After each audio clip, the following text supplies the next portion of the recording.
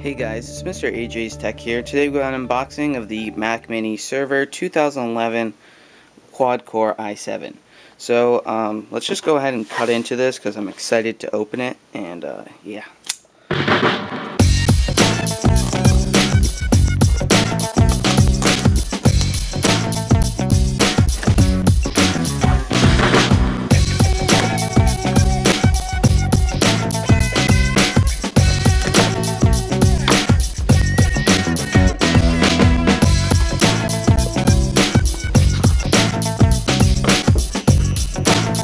So here we have it right here. Gonna throw the rest of the box off to the side.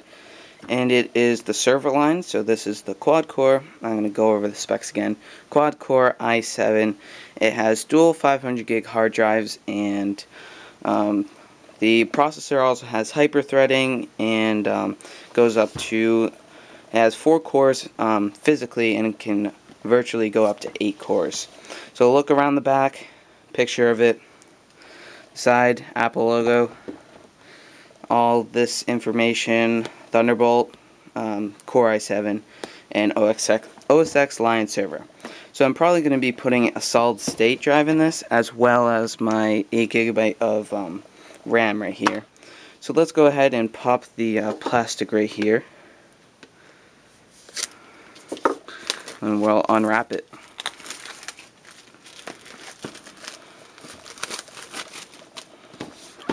Let's just go ahead and open it. I think it slides, yep. So here it is, the computer itself. It's known for its kind of like small for a beefy computer like this.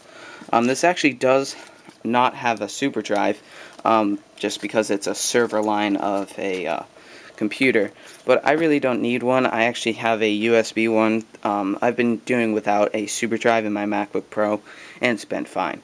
So we're gonna go ahead and put this off to the side, see what else comes with it down here.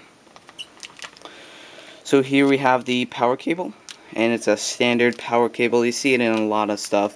Not the big power cable that you see in like big PCs, but it is a standard power cable. Then over here we have the HDMI to DVI adapter. Pretty cool. And under there we just got some hello documents, and that's all some boring crap. And we don't get a USB line boot up disk. Alright, and let's go ahead and install the RAM. So the Mac Mini has the quick access panel where you just have to slide it over and basically pull up. So no screws to switch out some RAM. So we're just going to try to get this off. Alright, and we got it flipped up. It wasn't that hard. I just took the knife to the side, and it actually went back down. And we got the quick access panel off. So we have my Corsair 8GB of RAM, and this actually had 4GB. I paid $50 for this versus $200 from Apple. We'll see how good this RAM actually is and test, of course, in the future. But let's just go ahead and pull out the Apple RAM. Few clips right here and right up. Just pull it out. Throw that RAM off the side and take this out. Alright, and we got our RAM out. So putting it back in is pretty easy. You just have to remember that this goes that way, and you can see by the indentation it allows you to put it the right way. So again, these are 4GB sticks, 2 4GB sticks to add up to an 8GB RAM total. So we're going to go ahead and put this in. And it did originally come with, let's see, 4GB in total, 2 2GB sticks. So let's go ahead and put this in here. Put the pins in first in the right there, and then you just have to push it down, and you should hear a click. And then again on the top, and let's actually just make sure that's fully in there,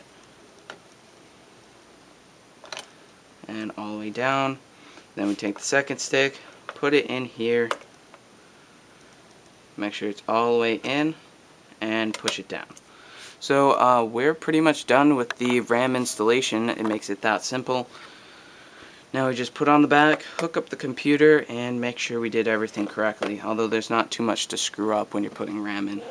So we're just going to slide this on, and then I will be installing my hard drive later in this. It has dual 500 gig hard drives at 7200 RPMs. So guys, don't forget to rate, comment, and subscribe, and I'll see you in the next video. See ya.